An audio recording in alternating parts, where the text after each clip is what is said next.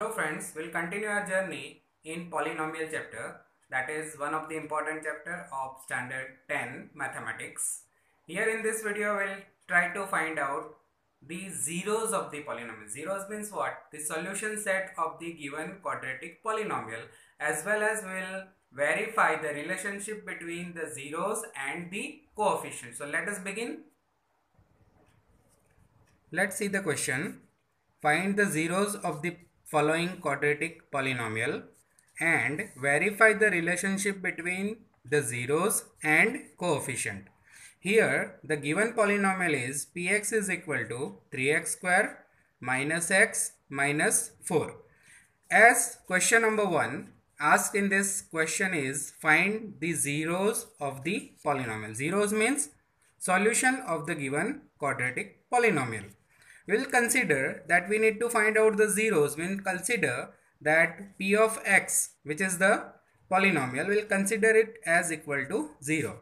So 0 is equal to 3x square minus x minus 4. I can rewrite this term in this way here, that is 3x square minus x minus 4 equal to 0.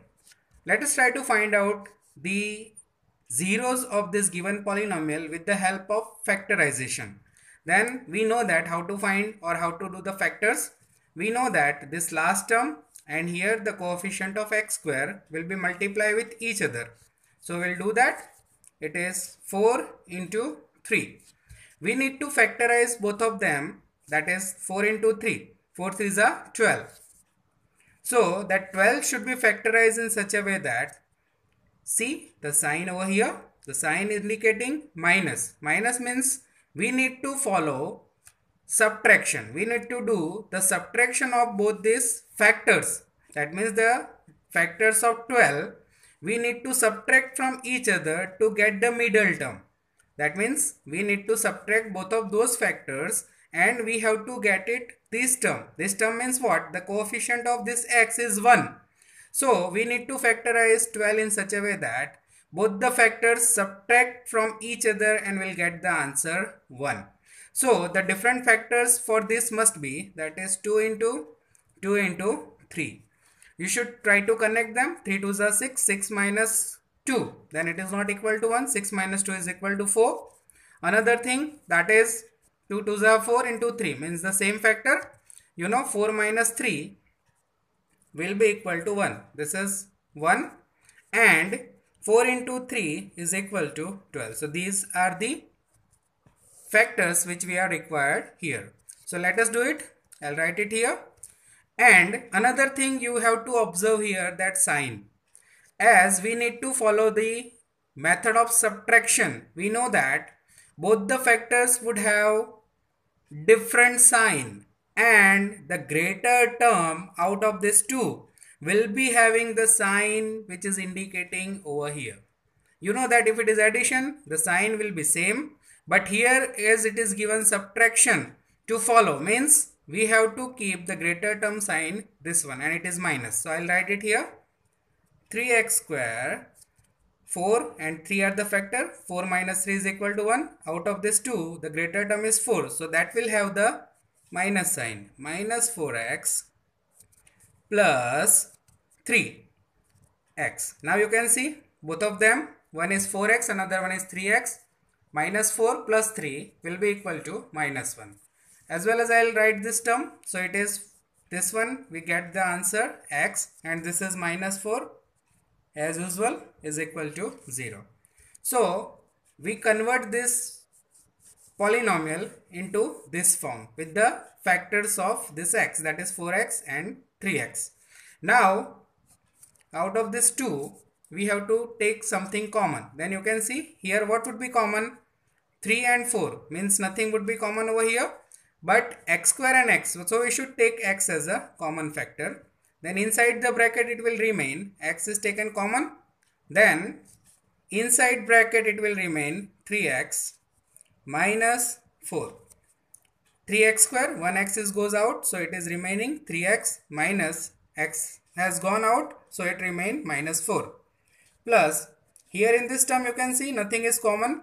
When nothing is common, we have to take it common 1. Inside the bracket 3x minus 4 is equal to 0. Now observe here in both of this you can see 3x minus 4. 3x minus 4 is common. So I will take it as a common. 3x minus 4. What is remaining over here? If we have taken this entire bracket outside, then it remain only x. The sign is this one, that is plus.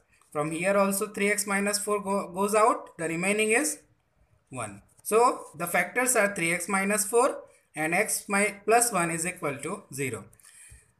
The question must be there in your mind that suppose I will write it this 3x ahead. That means the first 3x and minus 4x will be here. Then will it make any change? No problem, you can keep it. 3x should be kept here. Then this bracket that we have taken here common, that would be the second one, and this would be the first one. So it does not make any difference. Either you are keeping 3x minus 4x or either minus 4x plus 3x. Now you can see 3x minus 4 into x plus 1 is equal to 0. The multiplication of both of them is 0, means either this term would be 0 or this term would be 0. Either both of them would be 0. Anything must be there. So I should write it 3x minus 4 is equal to 0, or I can write it x plus 1 is equal to 0. So here you can see 3x minus 4 is equal to 0. So I should add 4 at both the sides. So the answer will be 3x minus 4 plus 4, that is minus 4 and plus 4 will be equal to 0. So equal to plus 4, or in other terms we can say that minus 4 will bring it at the other side. Then the sign will get changed and minus 4 will turns to plus. Similar way, I will bring this 3 also at the other side. It is in multiplication, so it will goes in a division. So I can write it x is equal to 4 by 3. This is one of the 0. And here you can see x plus 1 is equal to 0. Therefore x is equal to, I will bring 1 at the other side. Then the sign will get changed. X is equal to minus 1. So we got two solution set, that is following zeros. The zeros are, I will say 1 0 is alpha, then the zeros is 4 by 3, and another 0 I will consider as beta, then it is equal to minus 1. The first question we have solved, find the zeros of the following quadratic polynomial, that we have solved. But the another question is that verify the relationship between the zeros and coefficients. So we'll try to do the same thing over here. Now we have two zeros, that is alpha and beta. I will write it here. Alpha is equal to 4 by 3 and beta is equal to minus 1. Now we know the formula for some of the zeros for the polynomial. The formula is alpha plus beta is equal to minus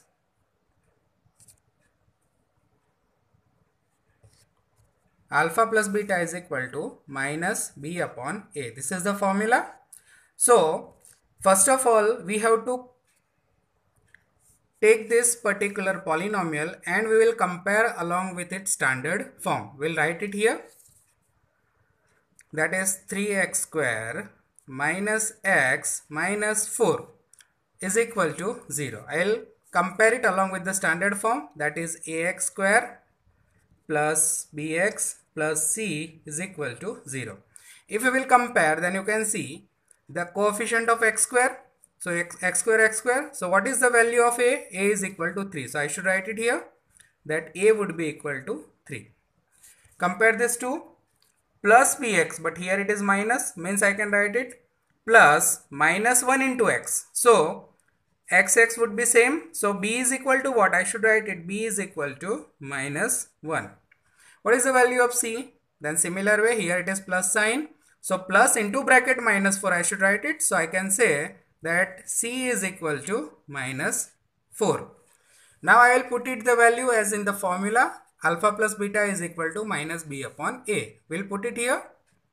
What is the value of b? Then you can see it is minus 1. So I will keep it minus into bracket minus 1, the value of b, upon what is the value of a? A is equal to 3. Now you can see minus into minus in multiplication, minus minus turns to plus. So it is minus into minus 1, that is plus 1 upon 3. This is what we are getting from the formula, that alpha plus beta is equal to 1 upon 3. We'll do the same thing. Here we are having both the zeros, that will directly straight away do it. The straight method will follow alpha plus beta.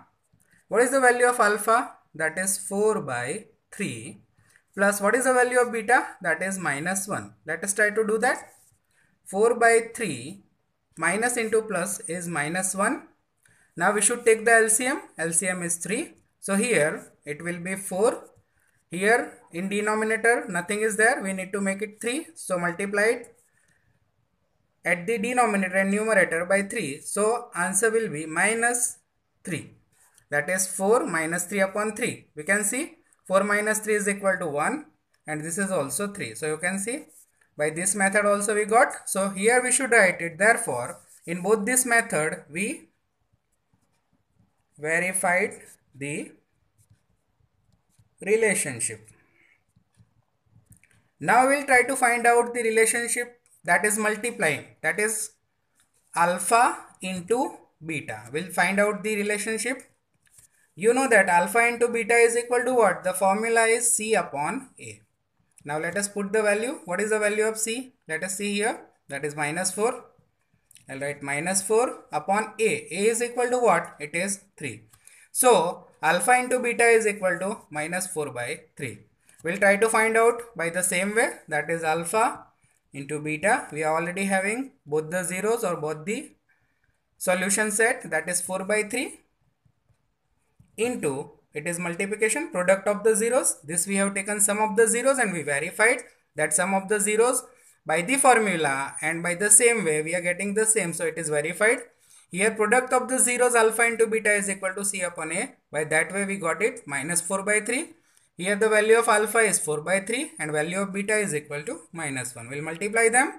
Minus 4 into 1 is equal to minus 4 and nothing is the denominator. So 3 ones are 3. So again you can see by both this way alpha into beta we are getting the same value minus 4 by 3 minus 4 by 3. So again in this also we verified the relationship of zeros and the coefficient. So this is how you can solve this sum.